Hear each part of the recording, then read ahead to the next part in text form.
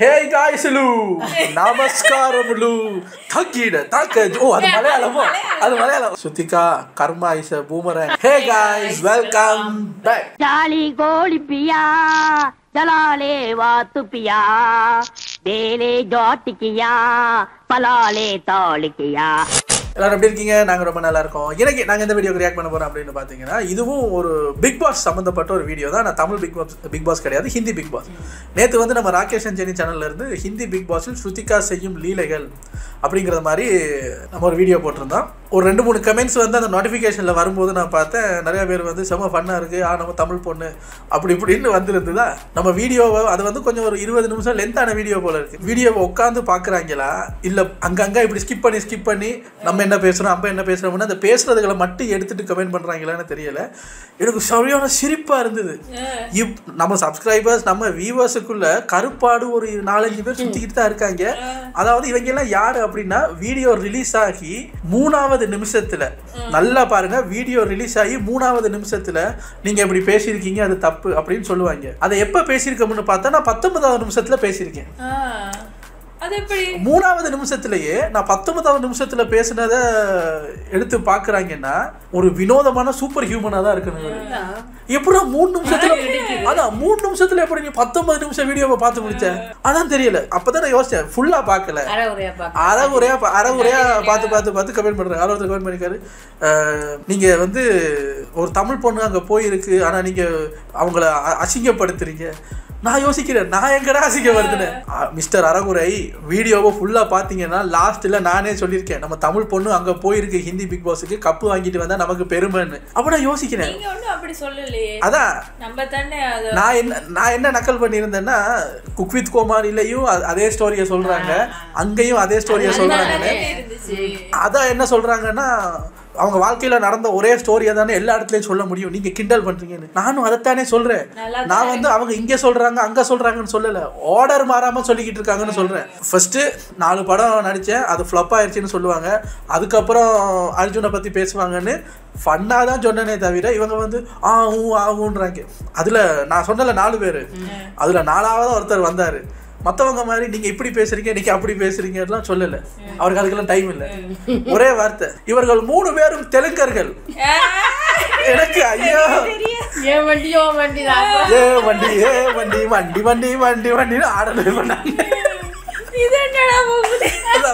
அதாவது சுத்திகா வந்து தமிழ் பொண்ணா, நம்ம வந்து தமிழ் பொண்ணை வந்து சப்போர்ட் பண்ண மாட்டேங்கிறோமா அப்ப சொல்றாரு. இவர்கள் 3 பேர் சுத்த தமிழ்ல டைப் பண்ணிருக்காரு, இவர்கள் 3 பேரும் தெலுங்கர்கள். அப்ப நான் யோசிக்கிறேன், இது சப்ஸ்கிரைபர் இல்லையோ எனக்கு அது பார்க்க தெரியாதுல்ல, பொதுவா சொல்றேன். அந்த கமெண்ட் பண்ண 4 அறிவாளிங்க இல்ல, எனக்கு ரொம்ப பிடிச்சது இந்த 4வது புத்திசாலி தான். ஏன்னா பாருங்க, அவர் டைம் எல்லாம் வேஸ்ட் பண்ணல, அவரோட கருத்தையும் சொல்லல, நீ இப்படி சொல்லியிருக்கேன்னு என்ன பாயிண்ட் பண்ணியும் காட்டல. இவரெல்லாம் யாரு அப்படின்னா, அவங்களாவது ஸ்கிப் பண்ணி 3 நிமிஷத்துல 19 வீடியோ பார்த்தாங்க. இவரெல்லாம் வெறும் தம்ப்நெயில பார்த்துட்டு கமெண்ட் பண்றாங்க. உள்ள வர்றது யாரு வீடியோ? ராம்ஸ்டிக் ஃபேமிலியா? வீடியோக்குள்ள போகணுமா? தேவையில்ல சார், என்ன கமெண்ட் பண்ண போறேன்? இவர்கள் 3 பேரும் தெலுங்கர்கள், நாளைக்கு வருவார். இவர்கள் 3 பேரும் கன்னடார்கள். எப்படி? அப்போ எனக்கு ஆச்சரியமா இருந்தது. அப்போ ஒரு தெலுங்கு தெரிஞ்ச நாங்க எவ்வளவு சுத்தமா தமிழ்ல பேசிட்டு இருக்கோம், அவ்வளவு ஃப்ளோவா தமிழ்ல பேசிட்டு இருக்கோம். அது தெலுங்கு தெரியாமலே. இல்ல நம்ம தெலுங்கர்கள் இல்ல, இப்ப தெலுங்கு தமிழ் ஹிந்தி கூட நம்மளுக்கு விளங்குது. தெலுங்கு தமிழ் ஹிந்தி. நான் எப்படி மலையாளம் பேசுவேன் தெரியுமா? மலையாளம் பேசுவேன், அம்மா மலாயி எவ்வளவு மொழி பேசுவேன் தெரியுமா? நான் வந்து வேர்ல்டு சிட்டிசன் போல இருக்கு. இங்கிலீஷ் சொல்ல முடியும், இங்கிலீஷும் பேசுவேன், எனக்கு கொஞ்சம் பிரெஞ்சும் தெரியும். பொஞ்சு மர்சி ஜமாப்பெல் இதெல்லாம் எனக்கு தெரியும். ஸோ வந்து பாருங்க, இருந்தாலும் இவ்வளவு மொழி தெரிந்த ஒரு மனிதனிடம் என்னைய மட்டும் சொன்னா பரவாயில்ல, இதெல்லாம் தெலுங்கு மூஞ்சா இல்ல, இவனையாவது சொல்லலாங்க. அந்த தெலுங்கு ஊருக்கு ஆந்திரா அதோட பார்டர் வரைக்கும், அந்த காலாஸ்திரி கோயில் வரைக்கும் நாங்க 2 பேரும் போய் வந்திருக்கோம். இவன் இந்தியாவுக்கே போனதில்லையே, இவனையும் சேர்த்து தெலுங்குன்னு சொல்றீங்களே, ஆஹா அற்புதம் அபாரம். இப்படியும் நீங்க கமெண்ட் பண்ணணும். ஏன்னா நான் வந்து நேற்று சோகத்துல இருந்தேன், என்னங்க வாழ்க்கை எப்படியே போயிட்டு இருக்குன்னு. நீங்க தெலுங்கர்கள் கமெண்ட்டை பார்த்ததுல இருந்து நான் ரொம்ப குஷி ஆயிட்டேன். அதான் செம. நான் நேத்துல இருந்து ஃபுல்லா தெலுங்கு படம் தான் இப்ப பாக்குறேன். ஏன்னா இப்ப நான் ஒரு தெலுங்கரா இருந்துகிட்டு நான் தெலுங்கு படமே பாக்குறேன்னா எப்படி? இப்ப நாளையில இருந்து நம்மளும் ஸ்டார்ட் பண்ணணும். இப்ப நாளையில இருந்து எங்களோட இன்ட்ரோ எல்லாம் மாத்த போறேன். ஹே गाइस லூ நமஸ்காரம் லூ தக்கிட தக்க. ஓ அது மலையாளமோ? அது மலையாளம். பாத்தீங்களா எல்லாம் நமக்கு குழம்புது. அதனால தெலுங்குல எப்படி ஆடுவோம் அத பாத்துட்டு வருவோம். தெலுங்குக்கு ட்ரெடிஷனல் டான்ஸ் எப்படி இருக்கும்னு தெரியாது. எனக்கு தெலுங்குல தெரிஞ்ச டான்ஸ் எல்லாம் பாலையா டான்ஸ் தான். பாலையா வந்து விதவிதம் ஆடுவாரு. அதான் இப்ப பாருங்க, இப்ப நாங்க தெலுங்கர்கள் இல்ல, அவர் சொன்னபடி இனி யாராவது எங்க முன்னாடி பாலையாவை ரோஸ்ட் பண்ணி பாருங்க.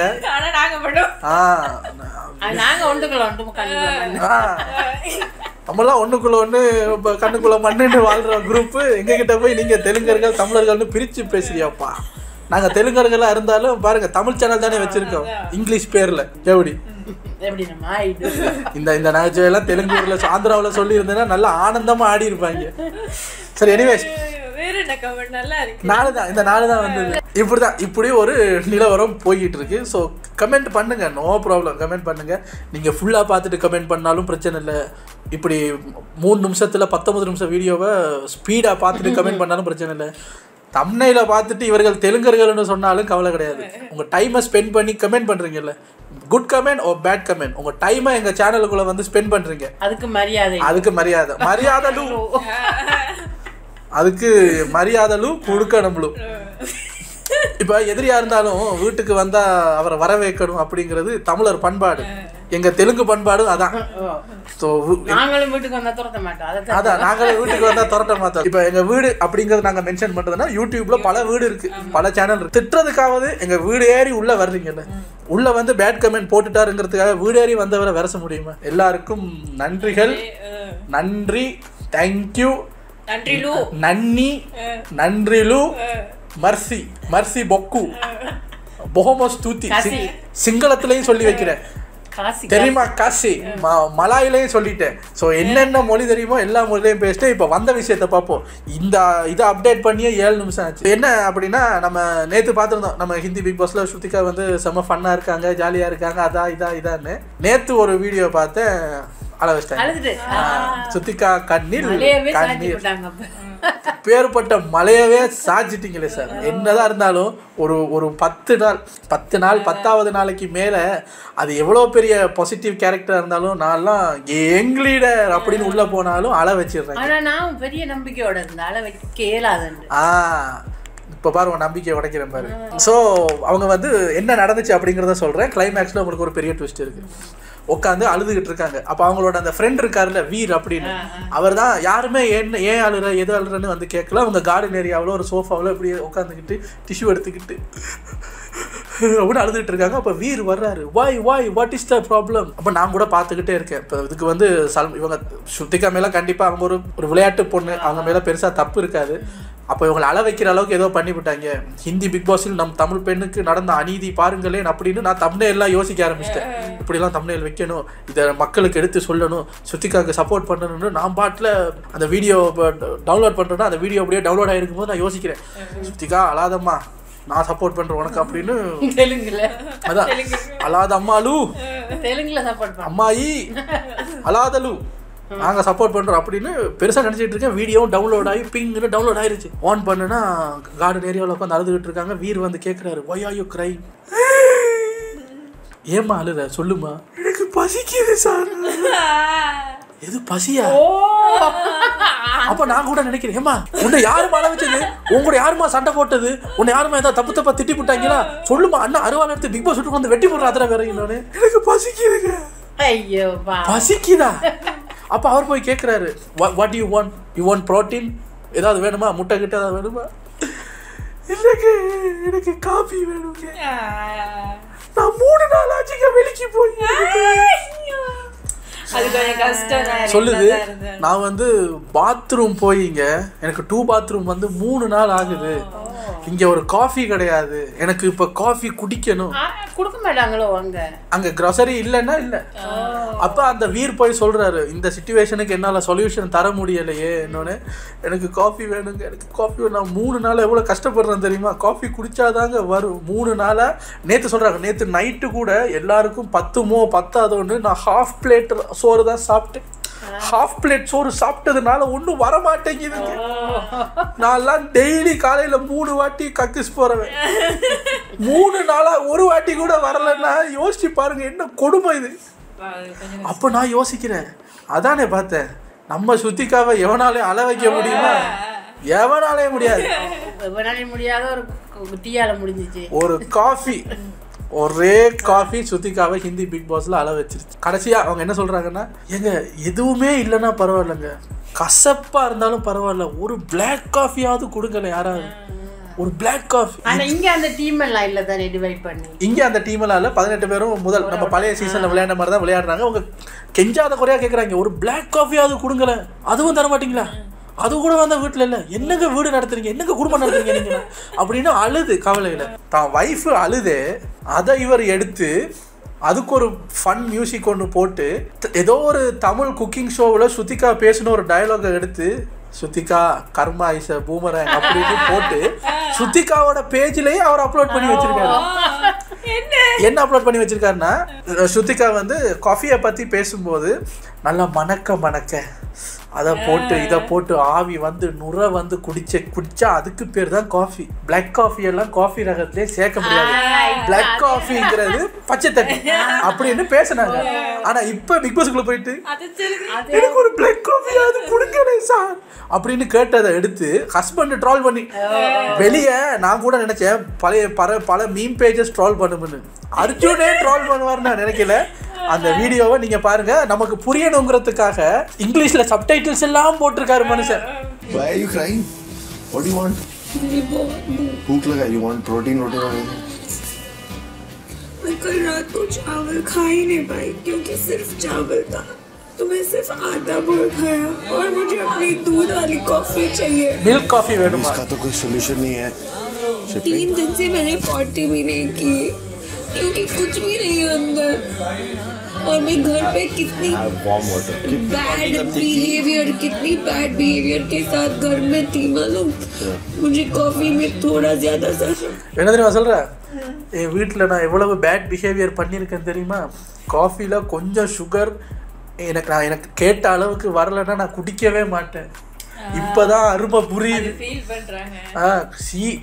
சக்கரை இல்லாட்டியும் பரவாயில்ல, எனக்கு கசக்கிறதையாவது கொடுங்க, நான் குடிக்கிறேன். நான் வீட்டில் எவ்வளவு பெரிய ஒரு ரவுடி தெரியுமா? अरे वाह, अभी पानी वाला कॉफी नहीं रहेगा तो मैं पी लूं। காஃபினா டிகாஷன், பால், நாட்டு சக்கரை, சும்மா குபு குபு குபு குபு குபுன்னு நற, அதான் காஃபி. பிளாக் காஃபினா பச்சை தண்ணி இல்ல.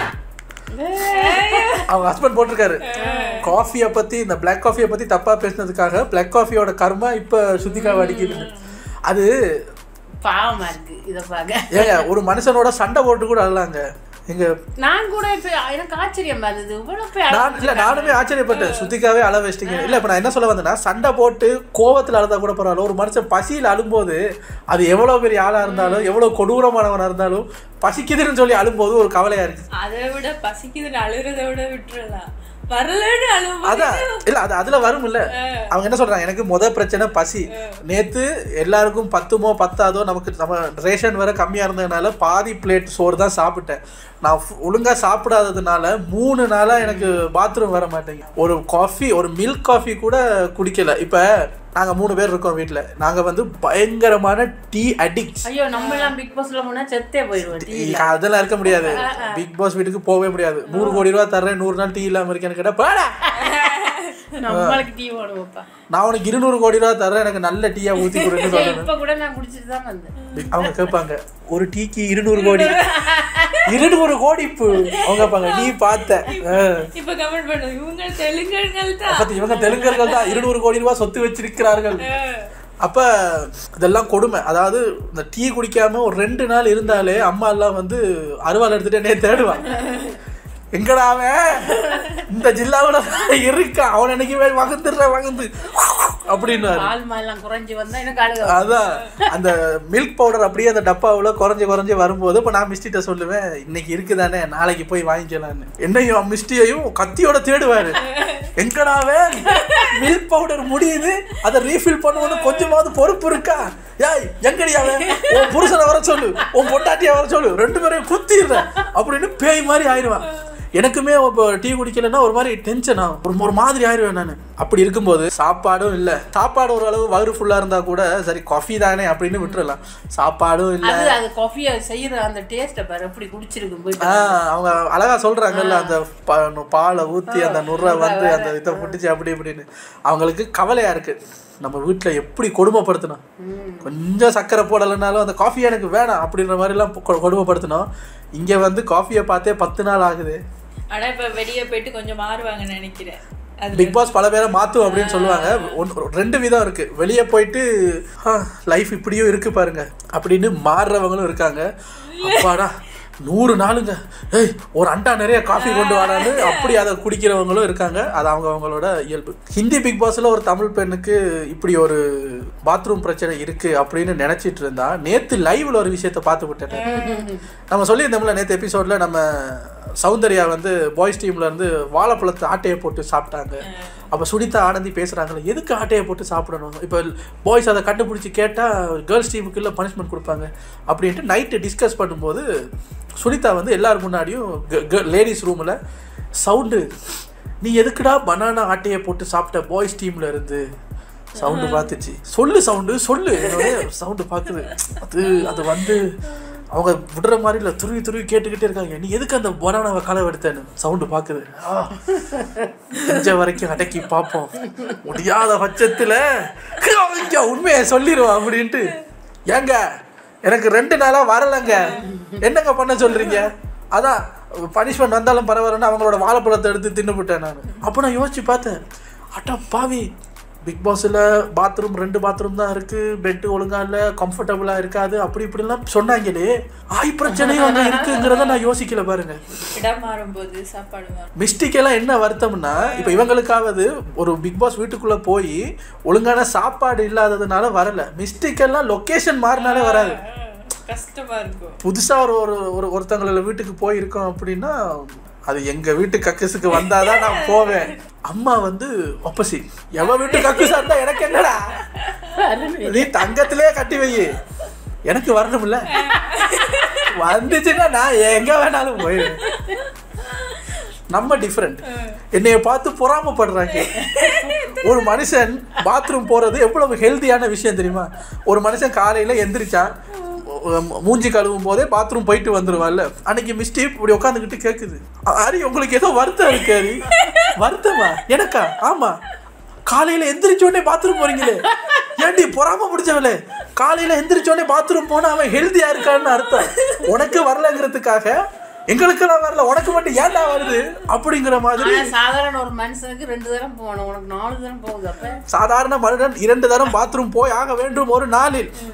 நான் வந்து அசாதாரண மனிதன்.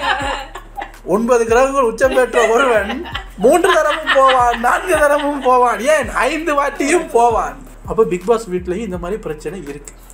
என்ன சொல்ல வர்றேன்னா, இதெல்லாம் அங்க நடக்கிற நகைச்சுவைகள். பட் நமக்கு தான் நகைச்சுவை. ஒரு புது வீடு 3 நாளா ஆய் வரல, ஆனா 35 கேமரா மட்டும் நம்மளை பார்த்துக்கிட்டே இருந்தா எப்படி இருக்கும் அந்த ஃபீலிங்? கட்டாயம் வேலை செய்யணும், பாத்ரூம் வர மாட்டேங்குது, எவ்வளவு அது பாத்ரூம் வருதோ இல்லையோ மேக்கப் பண்ணிட்டு வந்து நம்ம பாட்டில் உட்காந்துருக்கணும். ஏன்னா டிவியில் அவ்வளோ பேர் பார்க்குறாங்கல்ல. எவ்வளோ ஒரு நிர்பந்தத்தின் மத்தியில் அந்த அக்ரிமெண்ட்ல சைன் போட்டு உள்ளே வந்து நான் கூட சௌந்தர்யா அந்த வாழைப்பழம் களவெடுத்தாங்க அப்படின்னு சொல்லும் போது நான் கூட சொன்னேன், எதுக்கு சும்மா பிரச்சனை உண்டாக்குறதுக்கு இந்த பொண்ணு போய் களவெடுக்குது. இப்போ பாய்ஸ் டீமுக்கு இதானே, கண்டிப்பாக விஜய் சேதுபதி வந்து இந்த வாழைப்பழம் விஷயத்த பெருசாக்கணும்னு நினைச்சேன். இப்போ நானே சொல்கிறேன், சேதனை சப்போஸ் லைவ்ல பார்த்துருந்தாலும் வேணாம், கேட்க வேணாம், உடல் உபாதையால அந்த பொண்ணு எடுத்துருச்சு, பரவாயில்ல. என்ன கேப்டன் கிட்ட போய் எனக்கு இப்படி ஒரு பிரச்சனை இருக்கு, வாழைப்பழம் கிடைக்குமான்னு கேட்டிருந்தா ஒன்றும் இல்லை, பாய்ஸ் 2 கொடுத்துருப்பாங்க. அதை கேட்காம எடுத்த தப்பு தான். பட் அதை வந்து நீங்க பெருசுபடுத்த வேணாம். ஏன்னா நீங்க வந்து கேட்கும் போது கண்டிப்பா திருடுனீங்களா, அடுத்த கேள்வி ஏன் திருந்தீங்கன்னு வரும். அத்தனை கேமரா முன்னாடி சொல்லிட்டாங்க, அது வேற விஷயம். அழகா ட்ரெஸ் பண்ணிட்டு வந்து கோட்டு சூட்லாம் போட்டு நீங்க வந்து இருக்கும்போது 2 நாளா எனக்கு பாத்ரூம் வரலன்னு அது ஒரு பொண்ணு சொல்லும் போது அது நல்லா இருக்காது. இல்ல அவங்களும் அதை பத்தி கேட்கல தானே. பாய்ஸ் டீம் அப்ப பனானா எண்ணி வைக்கல போல இருக்கு. அதனால அப்படியே விட்டுருவான். தப்பு தான், இருந்தாலும் அவங்க சொன்ன ரீசன் வந்து பாவம். ரொம்பலாம் இது பண்ண வேணாம். இதுக்கு என்னங்க பண்றது, வரல சாப்பிட்டு பார்த்துருக்காங்க, ஓகே பரவாயில்ல, அதனால விட்டுருவோம். அதனால இந்த பாத்ரூம் பிரச்சனை பிக் பாஸ் வீட்டுக்கு போற பல பேருக்கு நடந்திருக்கு.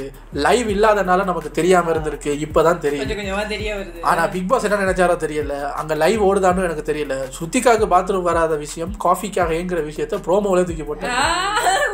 அதுக்கப்புறம் காஃபி கொடுத்தாங்களோ? அப்படியெல்லாம் கொடுக்க மாட்டாங்க. அழுதா காஃபி கொடுப்பாங்கன்னா அப்ப எல்லாரும் நான்லாம் போயிட்டா பிரியாணி வேணும்னு அழுவேன். ஸோ இப்படி ஒரு நிலவரத்துல போயிட்டு இருக்கு. இது மாதிரி வேற ஏதாவது ஃபன்னான விஷயங்கள் ஹிந்தி தமிழ்ல நடந்தா எடுத்து வந்து சொல்றேன். உங்களை அடுத்த வீடியோல வந்து சந்திக்கிறேன். Take care. நல்ல குடும்பம்.